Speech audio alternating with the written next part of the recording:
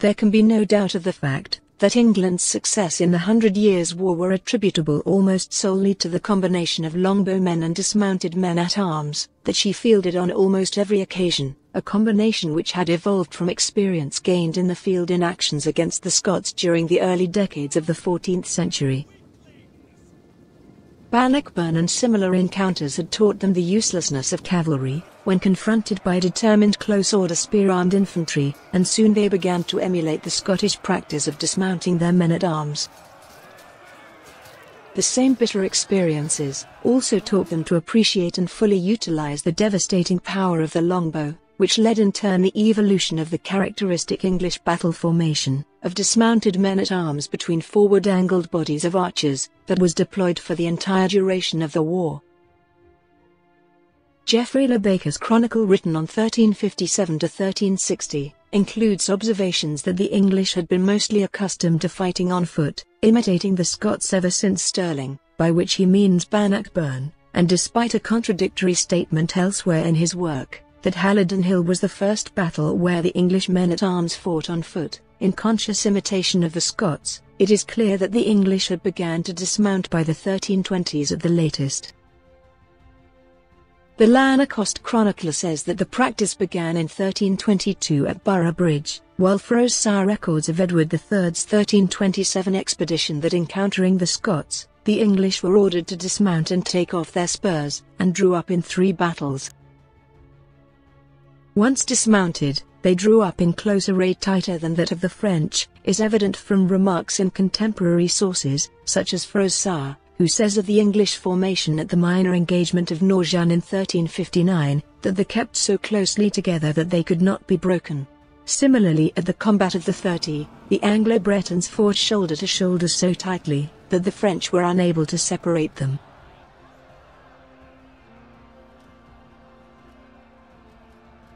As for the depth of their formation, at Agincourt, they drew up 4 deep, but presumably where more men were available, deeper formations might be utilized. The French in turn began to dismount their men-at-arms in the 1340s, St. Paul de Lyon seemingly being the first battle in which they do so. Baker reports that at Poitiers, where they may have done better if they remained in horseback, the French dismounted. Ironical enough on the advice of a Scottish knight in their service.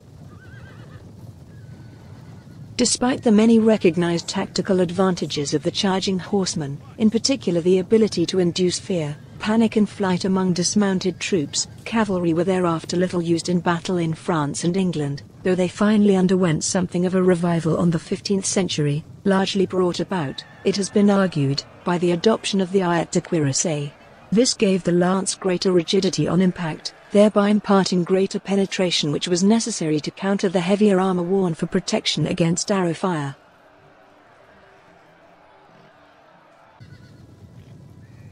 Despite, however, of whether or not they remained in the saddle once reached the battlefield, heavy cavalry remained a nucleus of most European armies throughout the period.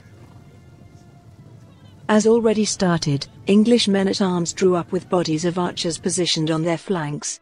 This formation seemed to have been first employed at Duplin Muir in 1332 and proved such a success that it was repeated at Halidon Hill the next year, but with the significant difference that instead of there being just one such body, the army was instead divided into 3 divisions, the traditional 3 battles of all medieval armies, each with its own forward-angle flanking archers, so that when drawn up side by side, wedges of archers were established.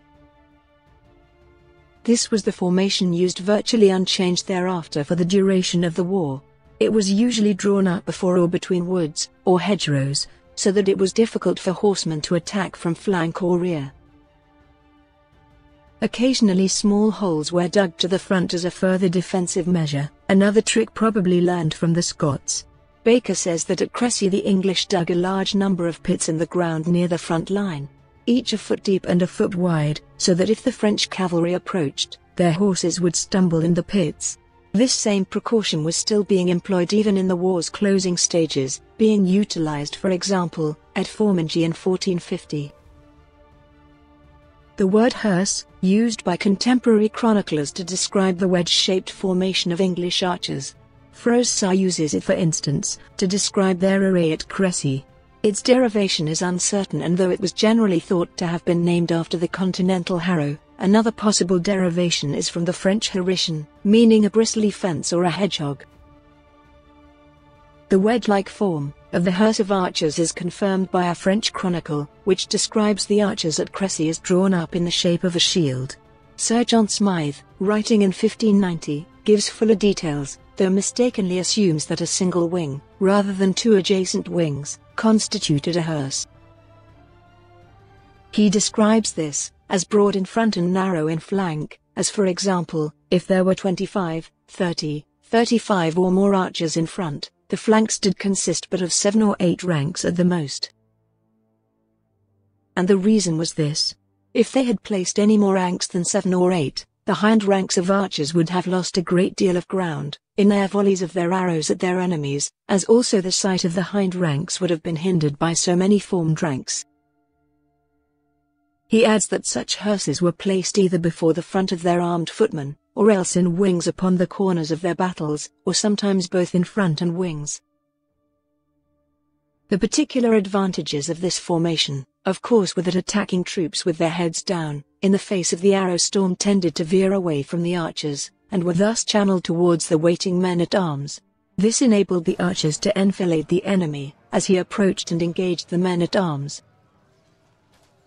Geoffrey Le Baker specifically says that by being placed on the wings of each battle, the archers did not hinder the men-at-arms, nor did they meet the enemy head-on, but could catch them in the crossfire. This also allowed a reasonable amount of flexibility.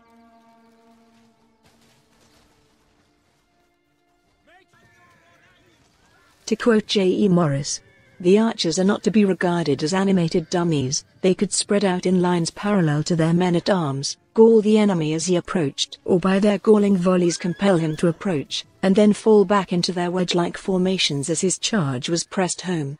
A continuous, concentrated hail of arrows could therefore be laid down,